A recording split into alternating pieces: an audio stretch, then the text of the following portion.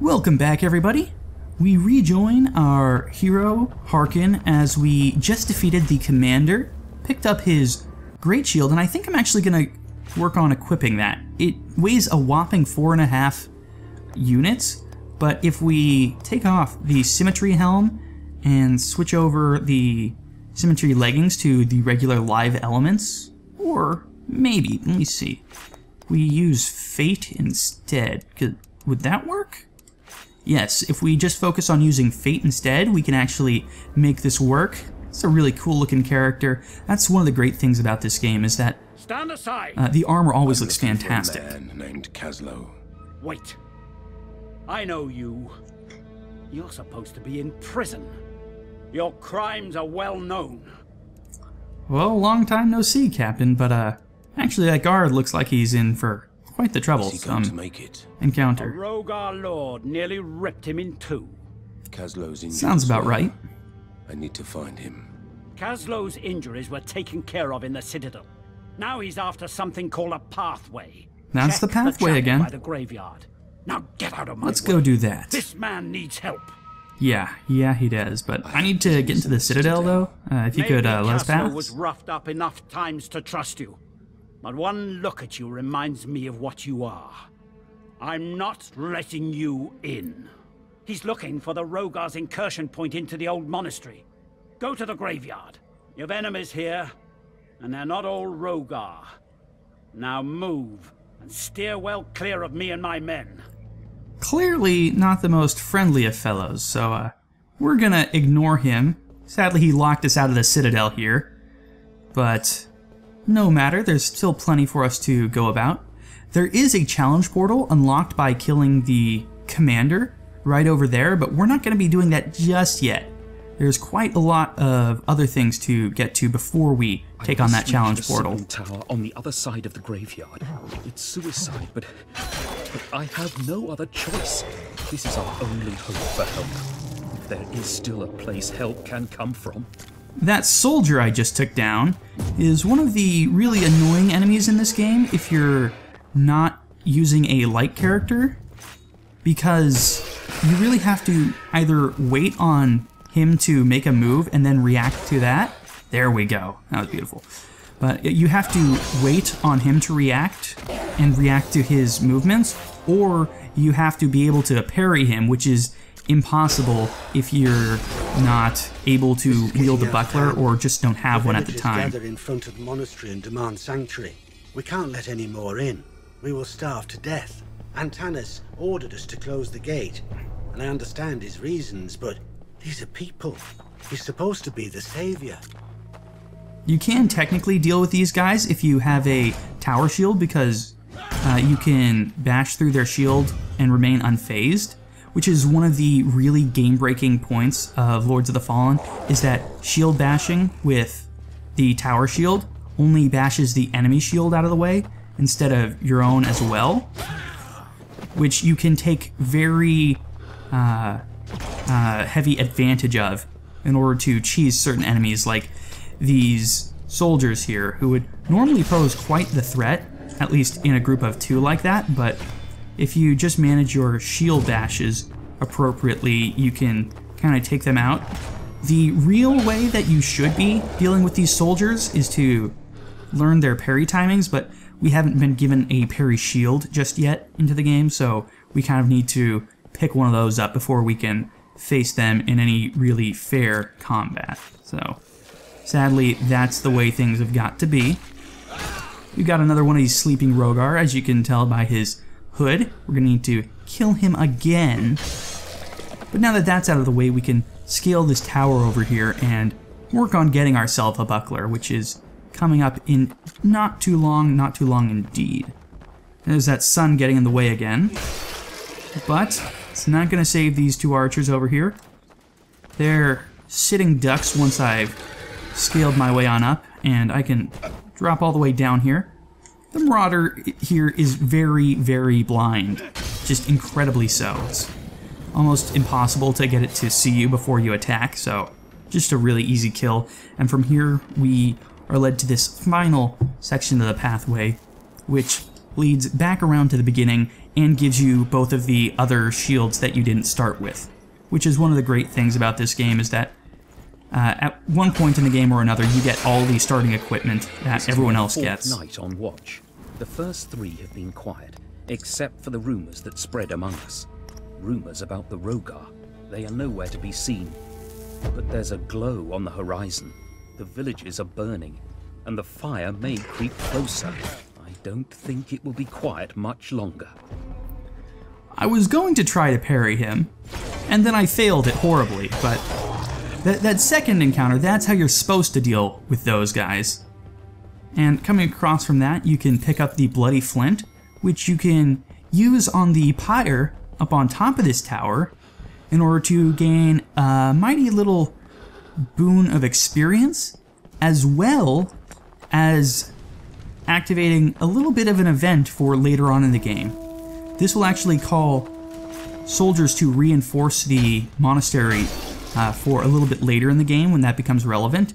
And it also sets up an ambush for you in the moment, but it's a little bit buggy. There's supposed to be 2 of those vanguards that come up to get you, but one of them kind of waits behind until you come out of any sort of challenge portal nearby, which is a little bit of an issue. Like I've said before, the game isn't perfect. There's quite a few bugs, but I wouldn't say it's game-breaking by any stretch. It's just kind of annoying. And now we get to slap our shield back on and head into this challenge portal to sort this all out. This one is going to be an actual darkness challenge. There are 3 sets of challenge portals. There's the loot rooms, there's the darkness challenges, and then there's arenas. And we'll get to see arenas up next, but not until we've beaten another boss. So we come over here, there's a bunch of enemies layered about and only a few real sources of light for us to see what's going on with, so it can be very difficult to get your bearings, and they really take advantage of that more and more as the game progresses, with more and more twisted challenge rooms and stranger objectives that kind of rely on you adapting to the room around you. In this first challenge portal that they kind of expect you to get, because it's after the boss rather than beforehand, there's a simple pair of chests. One gives you Kamar, which is a fantastic faith weapon if you can get the faith to use it. It takes a full 20 faith to use correctly, but at the same time it also does really nice damage.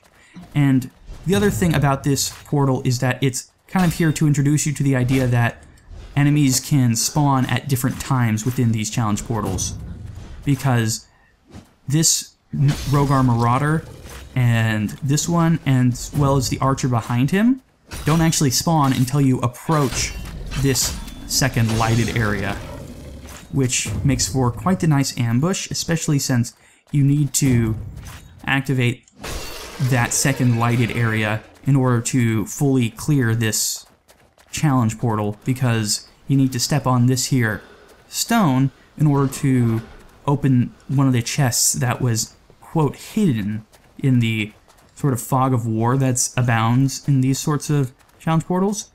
And while it only has a small little reward inside, it's still worthwhile to grab since you get the experience of killing the enemies behind it as well.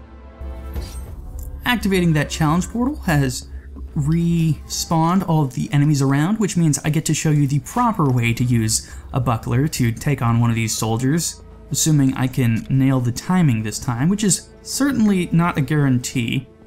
Or he could just walk away from me and give me a free backstab. That's fine too.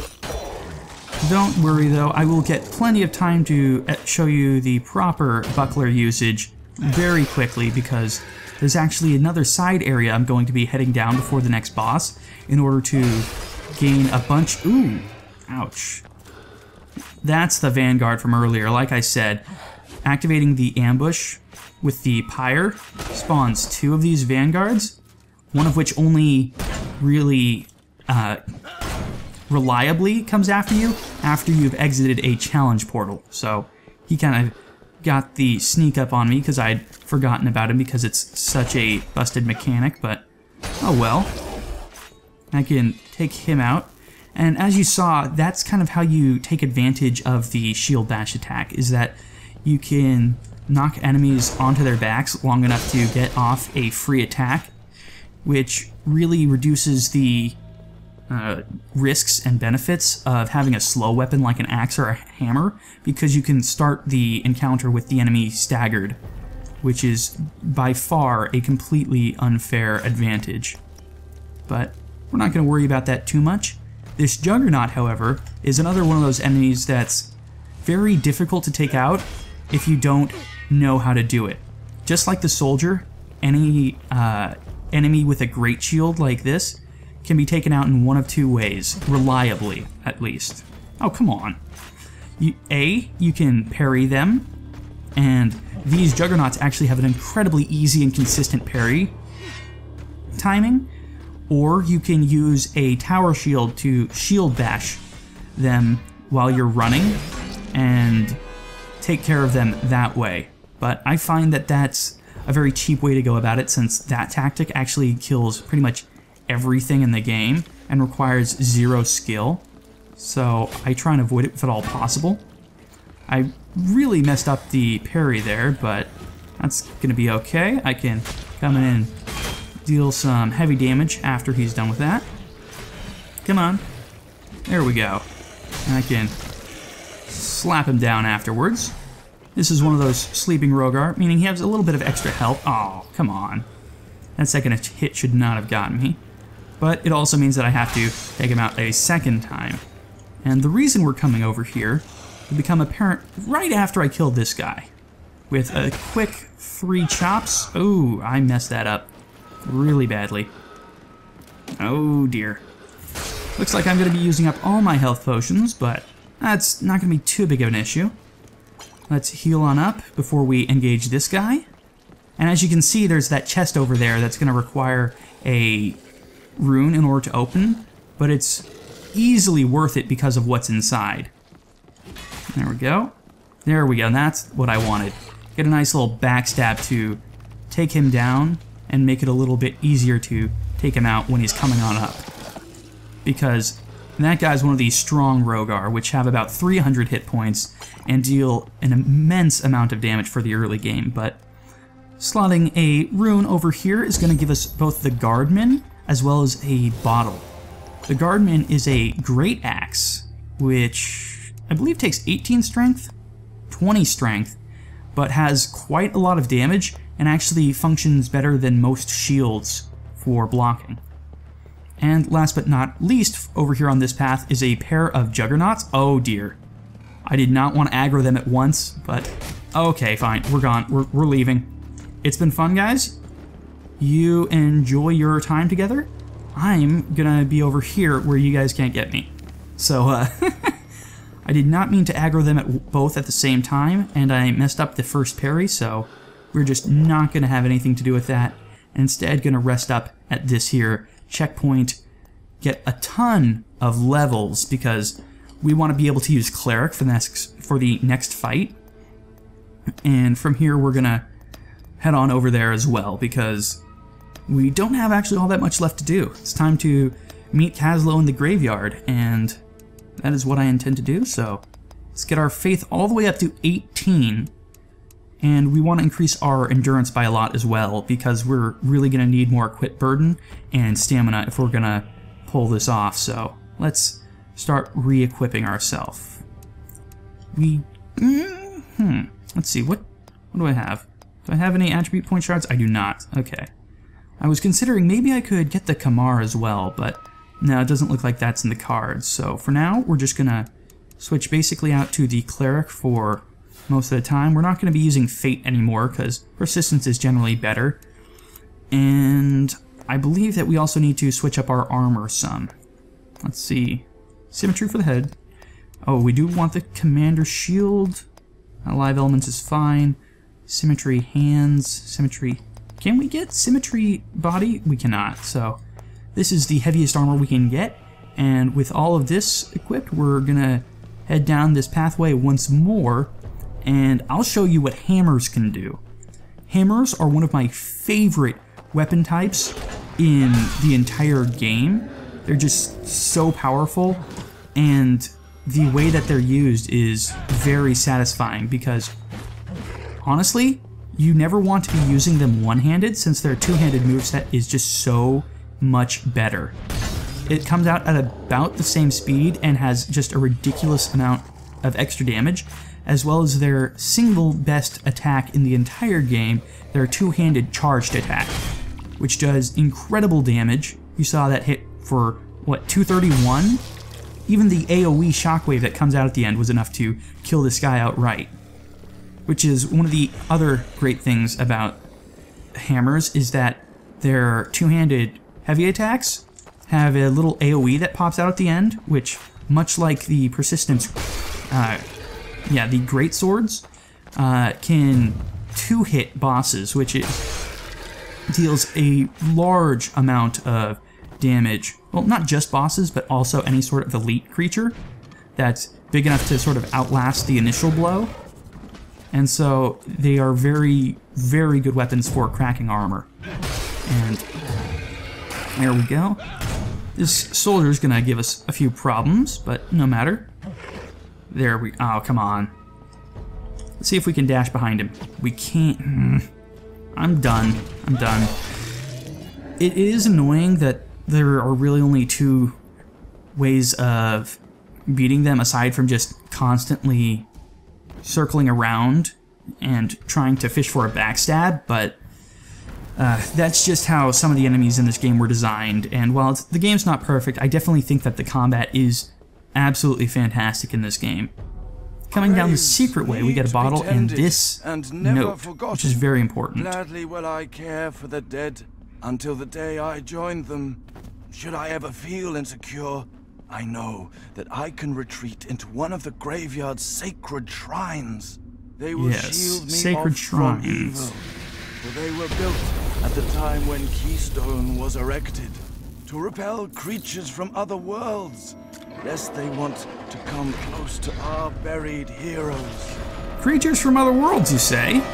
I believe I've met one of them right now. And I'm going to wreck it with my fancy schmancy new hammer. Can roll out of the way of all of his scythe swings. This was a little bit of a tricky boss to figure out my first time playing the game, because I didn't quite understand what was happening here. After you take him down each of the health bars, he will begin this move, and that AoE hits the entire battlefield for more than your health bar,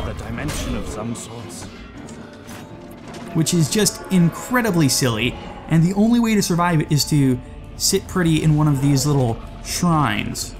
He will also summon minions to come and attack you, but no matter what, that ridiculous shadow AoE of his will kill them off for you, and if you actually get him to do that, that's how you get the unique version of his weapon. So it's kind of nice that they set that up for you if you know what you're doing, but figuring that out as a new player is just silly, because unless you found the secret path to come down here, you didn't get the roll. Not quite. Both of those rolls were bad. As you can see, I wasn't really using my Great Shield, but that's because this guy is part magic damage, which means that the shield doesn't block all of its damage. Either way, I can wreck him, and that's the boss for this area. It's a bit melodramatic, I must say, but boy, is that a great feeling whenever you take down one of these bosses. You get this really cool scene. It feels so impactful. I'm not really sure what those little fireballs are. Again, it's probably just absorbing the experience of the fallen foe, because it has nothing to do with the enemy being Rogar. But there we have it. We have killed Worshiper, which is one of the funniest things for me in this game, is that they missed a P in spelling worshipper, so I always have to make fun of that. But dotted around this graveyard here is a bunch of free little items, namely human skulls, as well as a audio log or two. I think I accidentally picked up one of those in the middle of the fight, which was certainly not how I wanted to do things, but I guess it'll save us some time from having to wait for that. The graveyard has been plundered. The most damage is around the grave of this murderer, the Skinner. Was it the work of a thief, Or has the murderer risen from his grave? Nobody believes me, but this cursed soul needs to be put to rest. Kaslo, buddy old pal, I will talk to you in a minute, because I have some more important things to do, not least of which being to gather some loot. This challenge portal isn't till much later, but as always, we'll deal with that when the time comes. Cleric is gonna bash its way through this section. Oh, just out of reach. Come on. There we go. And I get the follow-up. But for these guys, ooh, didn't want to get hit by that, but I managed to block it even if it was with my weapon. These guys are incredibly annoying, and if you come down without traveling that secret path around, you actually find them here and fight them about here-ish on the path. And I'll be honest, my first time playing through the game before I figured out how to fight them properly, I died to them about 10 times in a row. They're just that fast and horrible if you don't know how to fight them, but we want to enter this challenge portal over here. This is one of those challenge portals I was talking about that are arenas.